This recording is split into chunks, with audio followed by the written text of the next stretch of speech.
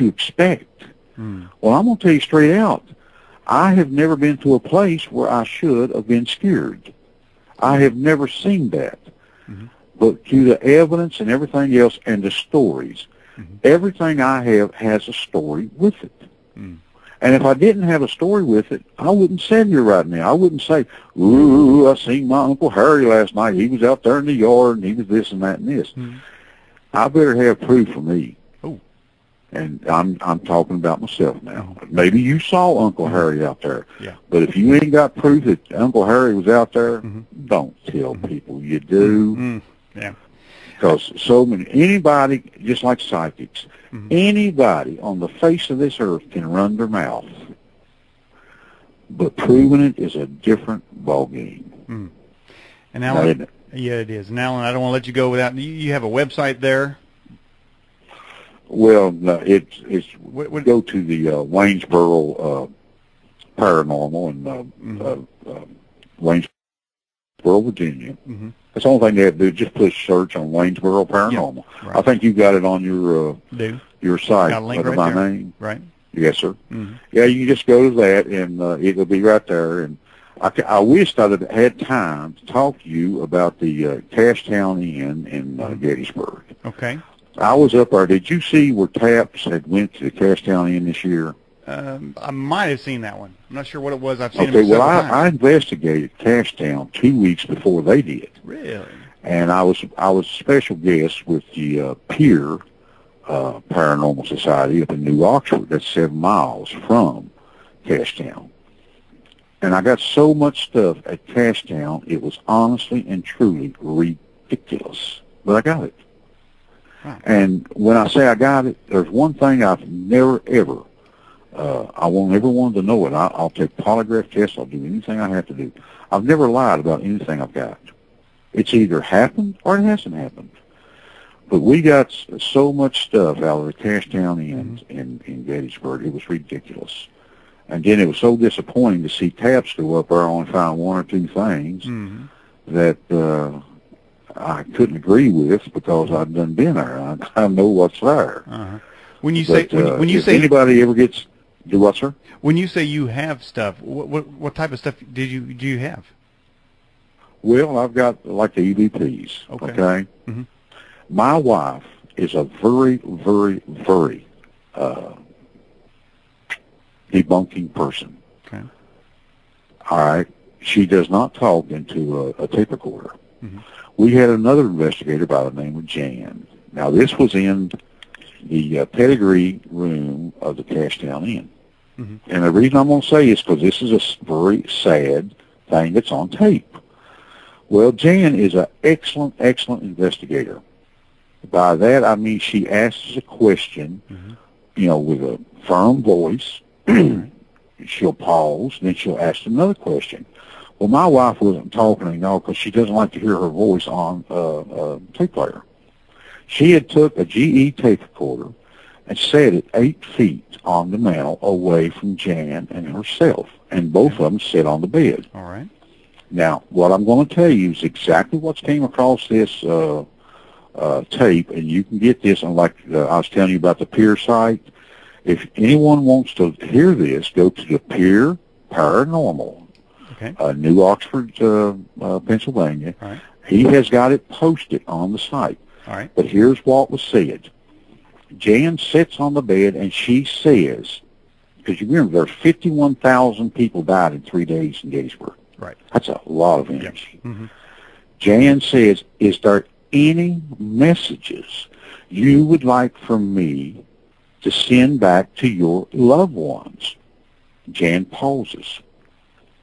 Then she says, you can sit here on the bed. This is when a voice comes across this tape player, and I'm not in the room, my wife is. This is when a voice comes across the tape player answering the first question. Now remember, the first question said, are there any messages you would like to send back to your loved ones? A voice comes across and says, and I'm not talking about something like a snip or something like that. I'm talking about a regular voice that you can definitely hear. It says, I ain't wanted, and they'll miss me. Now, when I heard that, that's one of the saddest things I ever heard. Here is a ghost, spirit, entity, whatever it is, making a statement like that after 100 and something years. Wow. And it sends cold chills up and down your spine when you hear something like this. You said, and when I was sitting here at the kitchen table the first time I heard it, and when I heard it, I was blown away by what I was hearing. And if you go to, like I said, if you go to the pier site, he has it on there, and it's just plain as day. Is that P-E-E-R? Is that P-E-E-R? Yes, sir. P-E-E-R, Paranormal. Okay. That'd be the search engine, right. and okay, it's through Oxford, Pennsylvania. Okay, and so you say your wife, the skeptic, got that? My wife, well, she's the one who had the tape player in there, but see, the tape player was on the mantle. Yeah, right. They were sitting on the bed. Okay. But it was just plain as day. Wow. And what got me was, when I heard this, it honestly and truly, I started thinking, hey, wait a minute, this can't be right. So you're in your mind, you're going over every single aspect of the whole thing, but when you hear this, it's right into the mic. Wow. And Daniel, if you get the opportunity to look at the site, I guarantee you will absolutely love it. It's a beautiful site that Steve's made up. All right, I'll be there after the show. Well, I'll tell you what. Okay. When you see the evidence we got there, well, the evidence really came from me,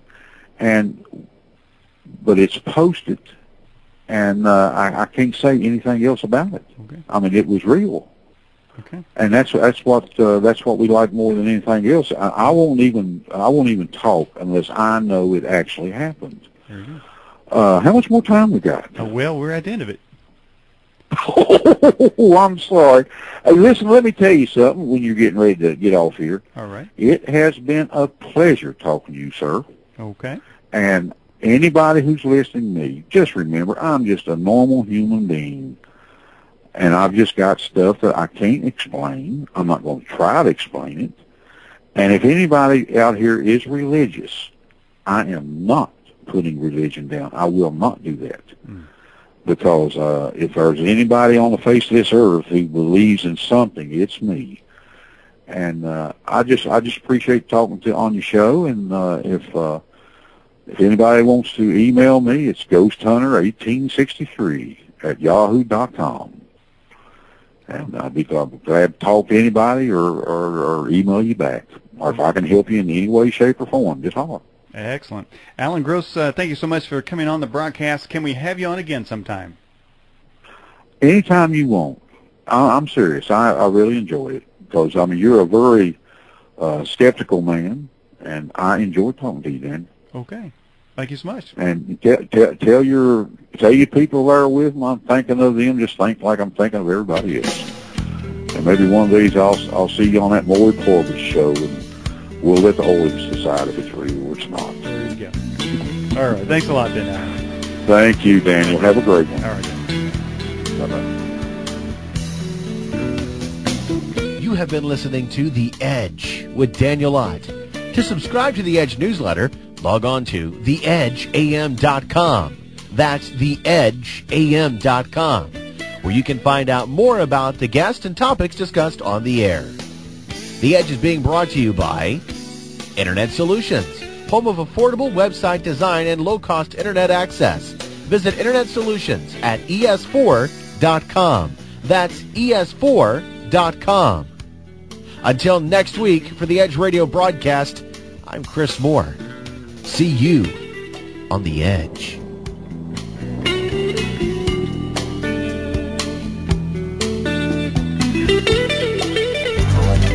News on the USA Radio Network is next.